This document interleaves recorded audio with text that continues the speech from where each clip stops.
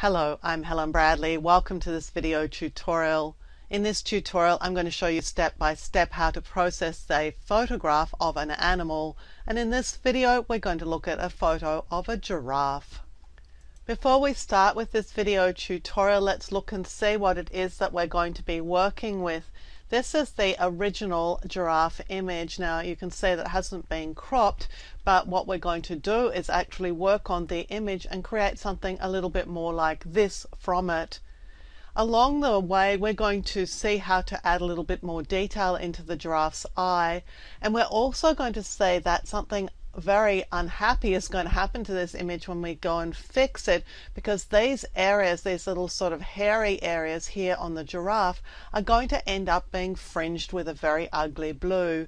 So we're going to see how we can work at removing that fringing as well, which is going to be built in by the process of adjusting the rest of the image. And sometimes you'll find that your image will break when you process it. Something unexpected will happen, and then you'll have to go and fix that up. And we'll see that in this particular image. So let's get started.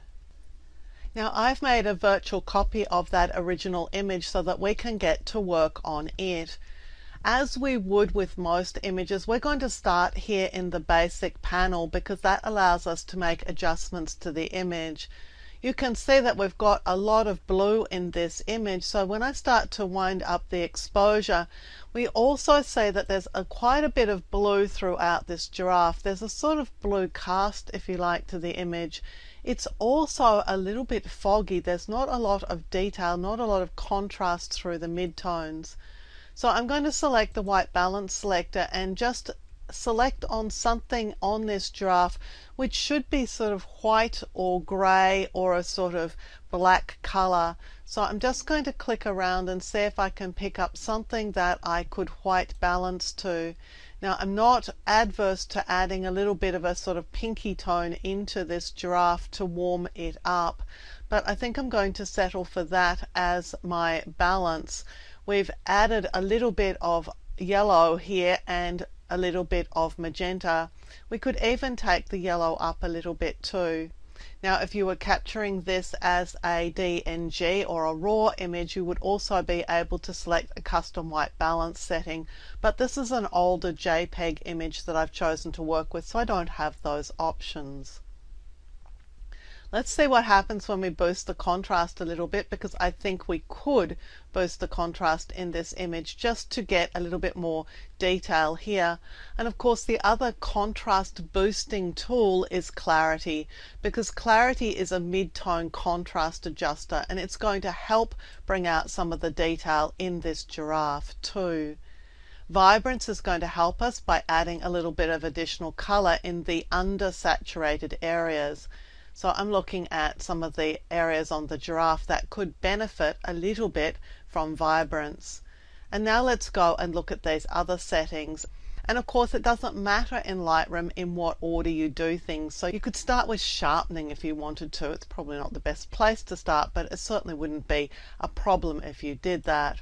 So I'm going to drop the highlights down a little bit, try and open up the shadows a bit, and of course every time I open up the shadows I flatten the color in the image a little bit, so I want to be careful of that and flattening the sort of tonal range. You may want to work with contrast in a minute because of that. I'm going to bring down the whites a little bit, and let's just perhaps open up the blacks a little bit too. Having done that, I might look a little bit more clarity, and I'm certainly going to have a look at my tone curve, because by default that's just a line which is no curve at all, but I'll probably want medium or strong contrast. There's medium contrast, and here's strong contrast. Well, I think medium is enough. I think strong is a little bit probably too much. So having done that, let's address some of the specific problems in this image, and one of them is that the blue sky is a little pale for me. I think that it would probably have been a richer blue. Well, I can come into the color area and grab the blue color and do something with it. Now I could choose HSL or I could choose color. When I'm trying to work on a single color like the blue in the sky, I'll usually use the color option because that lets me select blue, and then I have the sliders for hue, saturation and luminance just sitting there ready for me. HSL would give me the same results, it's just not quite as easy an option to use. So let's have a look at increasing the saturation in this blue just to try and get a better sky. And I'm a little bit happier with that. And let's maybe crank up the luminance a little bit too. We're just looking for a sweet point here. And here's what I warned you was about to happen, was that the hair on the giraffe where it leaks into the sky has gone blue. There's some fringing here. Well, we're going to get rid of the fringing in a minute, so I'm not really concerned about it. Before I leave the blues though, I'm just going to make sure and see if there is any aqua in the sky. Well, when I boost the saturation to 100, I'm not really seeing a lot of change. So for that, I'm going to assume that the sky is all in the blue channel and not in the aqua channel. So adjusting aqua is not going to have any effect on the sky at all. We may also want to have a look at the brown areas on the giraffe, which are probably going to be in the red area. Well, I can test that by winding the saturation in the red channel all the way up. Well, they're not quite so much in the red area, maybe they're in the orange. Well, that's where they're sitting.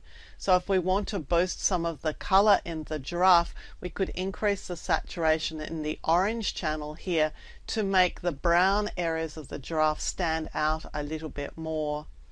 Thinking that's probably a little bit much, but certainly it could use a boost in the saturation.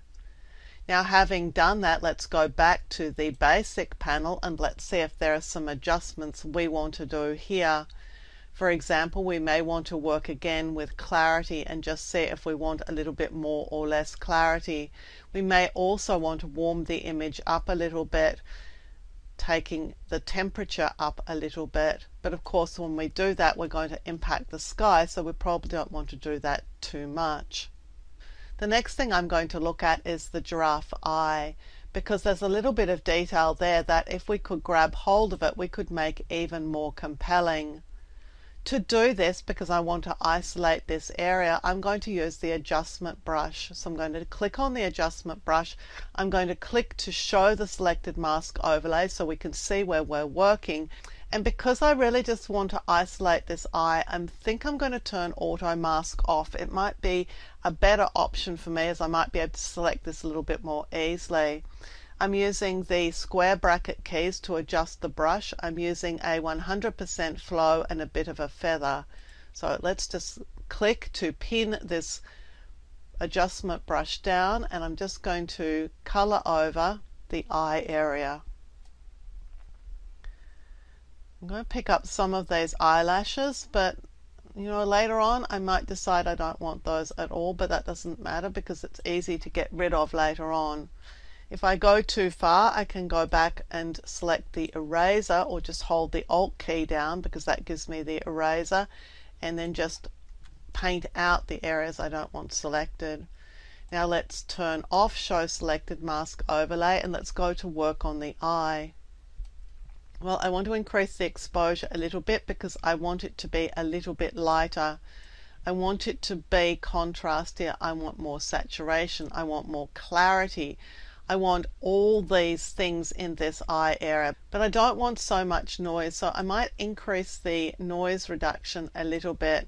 And again, go back to exposure, increase the exposure a little bit, maybe increase the highlights, maybe get a bit of detail out of the shadows. Well, that's packing a really big punch, that one there.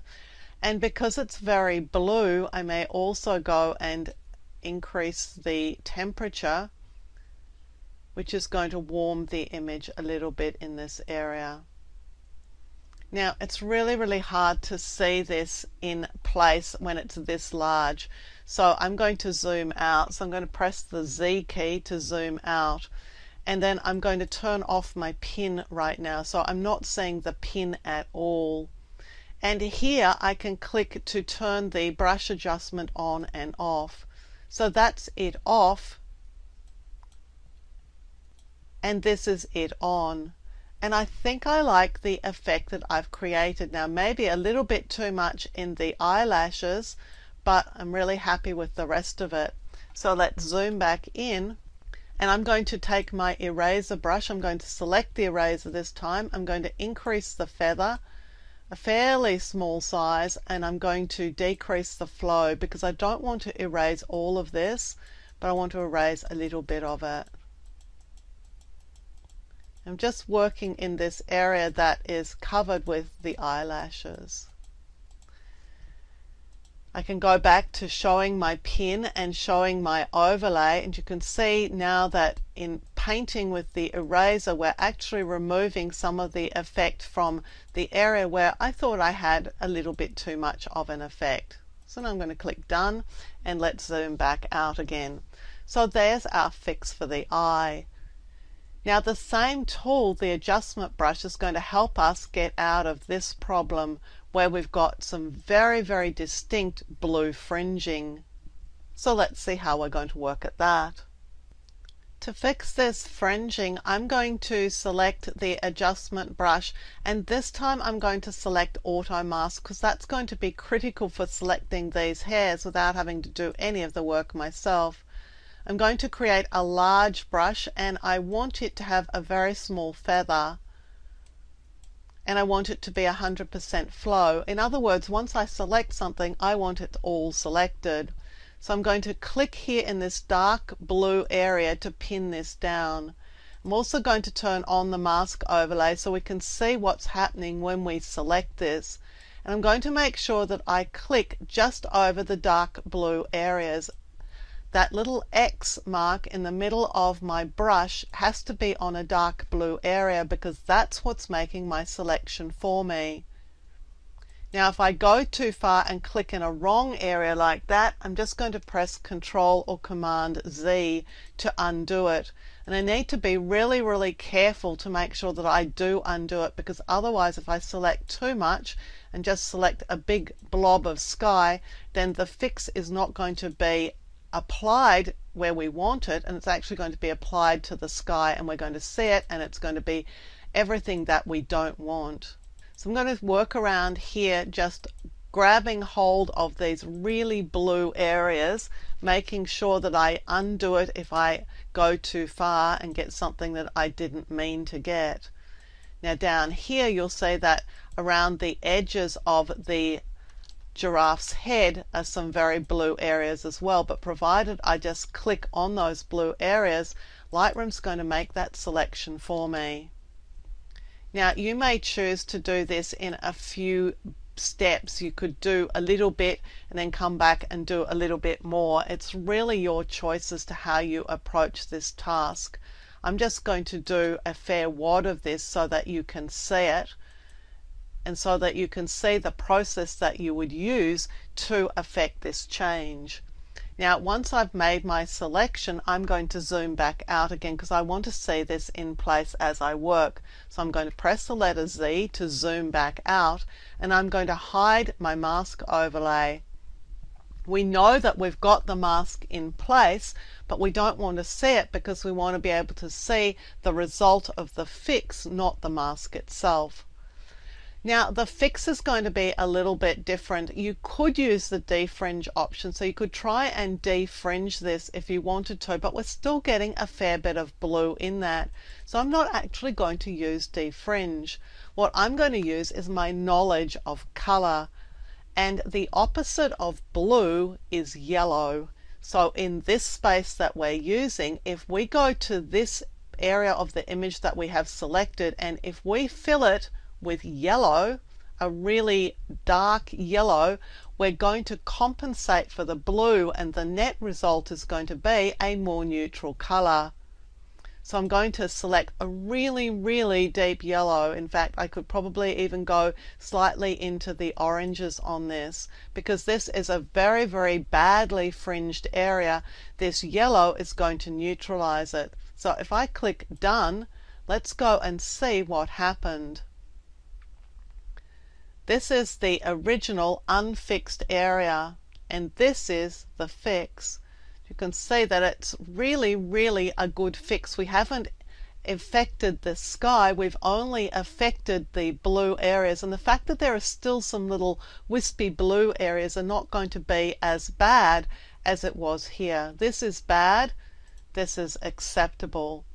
So in this fix, I would work into the other areas of the image that are showing the same sort of fringing again into this area with the adjustment brush, making sure that we have auto mask on, pin our brush down, and then just clicking with this little X mark over the blue areas, just making sure that we're only picking up the problem blues and not the sky. And as soon as we get the sky, we're just going to back off out of it.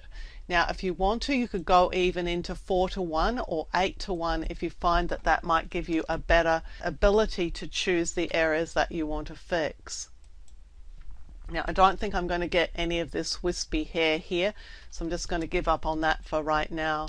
I'm holding the space bar as I move down here to select these blue areas, and you can see I've got a huge brush going on here, but because I've got auto mask on, this huge brush is only selecting the very blue areas, so it's not actually making a lot of selection, it's just making a very considered selection. I'm not able to get those areas, but let's go in here and aim for the blue here, and perhaps some of this. Turn our mask overlay off, zoom back out with the Z or Z key, and then go and pick up our really dark yellow color, orange yellow color, to apply to this area of the image. Click done. Let's go back and see, this is going to go back 2 steps. So this is the original, blue through here, and this is the fix. Much better color in these areas that were blue. Of course, I'll finish off this image by sharpening it. I'm going down to the detail panel. I'm going to wind my sharpening up to a reasonably high value, hold Alt or Option as I drag on the radius, because I want to make sure where I'm getting my sharpening applied. Now this image was fairly sharp, so I don't want a very large radius at all. Let's go into detail and just work out how much we want. Well, I'm going to use a very small detail value, but with my masking I'm going to use quite a large value because I want to make sure that my sharpening is only applied to the areas of the image that I actually want to apply it to. So thinking that's a pretty good sharpening mask for this image. And then I'll just adjust the sharpening to get a realistic level for what it is that I want to do with the image. We'll sharpen more, of course, for print than we would for online production. So there's how I would approach the task of working with an image like this. We want to bring out the detail in the image. We want to lighten it a little bit better. We want to make it a little more compelling to see this giraffe's eye. And then we'll want to go and fix up these bluey areas. There's really a hint of blue through here too, so I might actually work on these areas to try and get rid of that blue tone and bring it back to a healthier sort of yellow-brown. I'm Helen Bradley. Thank you for joining me for this video tutorial. Look out for more video tutorials here on my YouTube channel, and consider subscribing to my channel and you'll be alerted when new videos are released. And visit my website at projectwoman.com where you'll find more tips, tricks and tutorials on a range of applications including Photoshop, Lightroom, Illustrator and a whole lot more.